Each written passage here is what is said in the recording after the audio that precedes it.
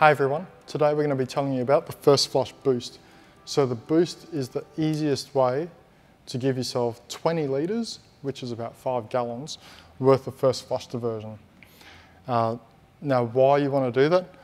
Sometimes when you work out how much water you want to flush per downpipe, you might find that it's a high number, right? Like it might be 15 litres, 20 litres, 25 litres.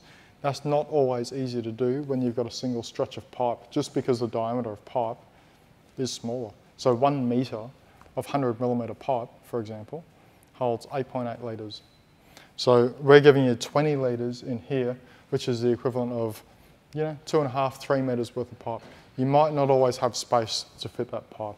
If you've got a single story house, it's a bit tricky, so this makes it really easy. Just because it's this sort of fatter, nuggety sort of form factor, it just helps you store more water. So what you get this kit, you get all the brackets in there, so anything in between there. What you'll need to supply is you'll need to grab another First Flush kit, which has got the T-piece, whatever outlet you choose, or release valve, should I say, whichever release valve you want. Put it together, and then that's your out-of-the-box 20 litre or 5 gallon